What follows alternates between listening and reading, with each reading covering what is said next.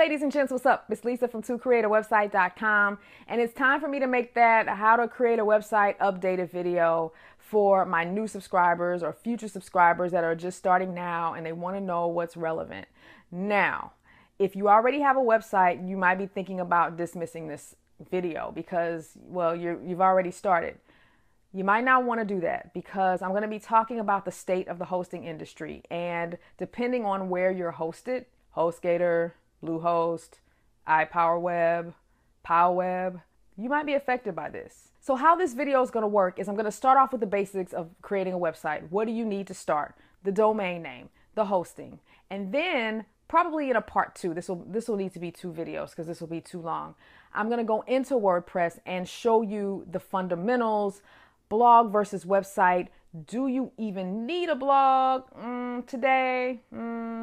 Also, how to use the blogging and static components of WordPress, because I don't think it's about choosing blog or website. It's about using both.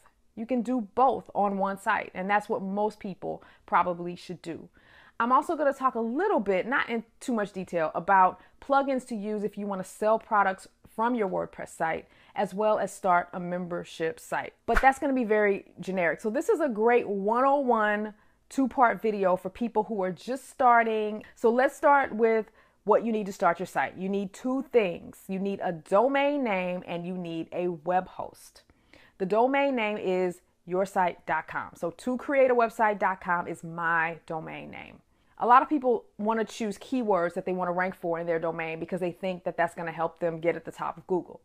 Years ago, yes, it was a big factor. Today, not so much.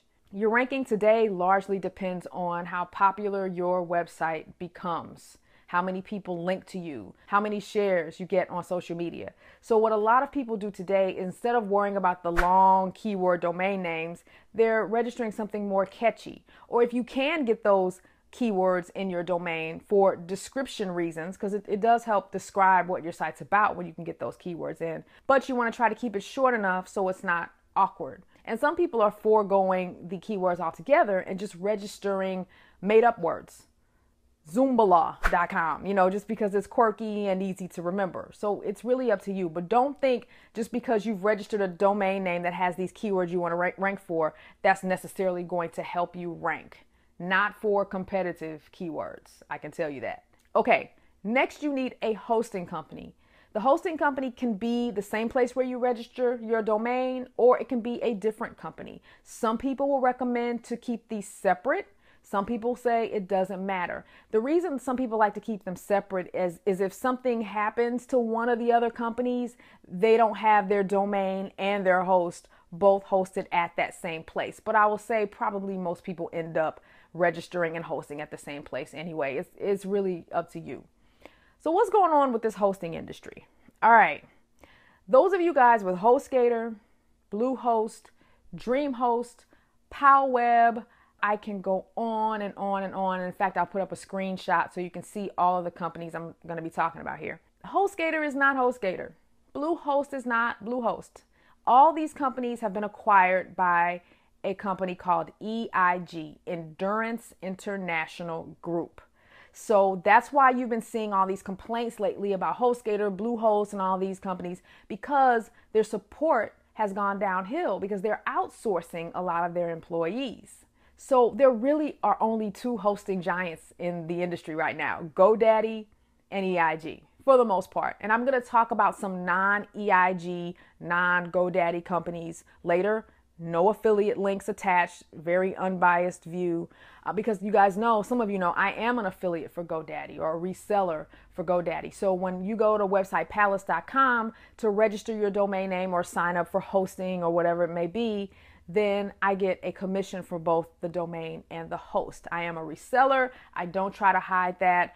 I just pray to goodness that GoDaddy stays GoDaddy and doesn't ever get bought out by EIG, which I really doubt, because the reason why GoDaddy's been able to be around and stay as GoDaddy is because they are one of the first and the largest registrars online. So I don't worry about them getting bought out. All I know is that I would not host a website today with any EIG company. And I'm not just saying this, you guys, because I am a reseller for GoDaddy, because honestly, there's some people out there that might not like GoDaddy either. I've learned that hosting is always as good as your worst experience. You know, if you have a bad experience with HostGator, which I did, then you feel like HostGator's bad. If you had a bad experience with GoDaddy, you feel GoDaddy's bad. I know people that haven't had any issues with HostGator or Bluehost. It just really depends on your own situation. But I'm just saying, be careful about hosting with companies that are owned by EIG. Just a warning, and I will link to all of those companies in the description. I'll link to an article that has all of those companies listed there. So if you don't like monopolies, maybe you're fed up with EIG and you don't want to host with GoDaddy for whatever reason, there are two companies that have been around a while that seem pretty reputable, no affiliation, and that would be number one, WP Engine. I've heard things about them as well, but I've also heard really good things about them. So it's kind of like, it depends on who you talk to. But WP Engine is managed hosting. It's a little bit more expensive than your $5, $10 a month hosting, but it gives you a managed environment, meaning they handle your security, so you don't have to worry about installing plugins and all of that. And if you don't know what a plugin is, you'll see what that is in part 2. But it's basically a little script that you install in WordPress to allow your site to do different things. So managed hosting takes care of all that security and the backend stuff for you. Another non-EIG company is SiteGround. They've been around a very, very, very long time, and I've heard a lot of great things about SiteGround. I've never used them myself, but if you want to stay away from EIG, if you don't want to support me at websitepalace.com, these are two reputable options that you also might want to try. Oh, and I forgot to mention this. I had to come back later and add this little clip in. A lot of people ask me, Lisa, what do you use for ToCreate? What hosting companies do you use? And I use Liquid Web. You guys, I'm on dedicated hosting. And when your site starts making money and you start doing things like I'm getting ready to do, sell courses on your own site, I think you need to get away from the shared $5, $10 a month hosting. I've been on dedicated hosting with ToCreate since 2009. So while I use Website Palace for smaller sites that maybe only make a couple $100s a month or something small, for my bigger sites that make good money are all on dedicated hosting. And Liquid Web only does high-end dedicated hosting. And it's why you don't see me recommending it, because most beginners don't need that level of hosting. They are amazing. They're not owned by EIG. And after a horrible experience with many different dedicated hosts out there, I finally found one that I can speak about. That's why you never hear me talk about it, because I have had the worst.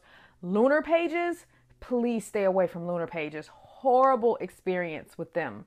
So I just wanted to put that out there, because some people ask, well, do you use Website Palace? Yes, I do, for smaller sites. Many of you know Website Babel. My forum was hosted there, and I have some mini niche sites that are also there. But no, my big money making sites are hosted with Liquid Web. So no matter what hosting company you choose, if you choose managed, what's great about managed hosting is that WordPress will automatically be installed on your account when you order.